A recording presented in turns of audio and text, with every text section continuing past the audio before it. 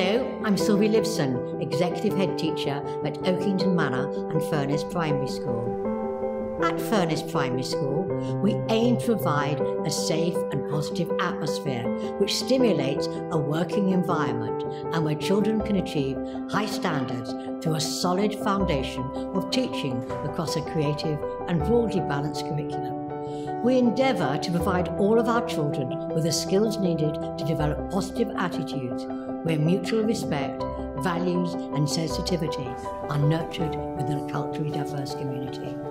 We are here to help all our children achieve their fullest possible potential for their self-development. Every attempt is made to base our practices and procedures on the fundamental belief that all the children have the same rights, irrespective of their current educational attainment, race, sex or social class status. The school aims to develop and implement educational practices which regard children as active learners and not passive recipients.